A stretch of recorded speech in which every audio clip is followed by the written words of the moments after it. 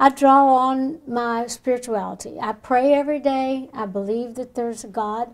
I believe that there's only one God, and we're all just trying to get to Him in different ways, and yet we think we have to kill each other, trying to get to our God, like He just belongs to one group of people. He belongs to everybody. But yeah, I always pray about everything, and I ask God for strength and for tolerance and understanding to deal with all the things that I do have to deal with. Understanding seems to be the one thing that people need to work more on. All over this whole wide world, certainly.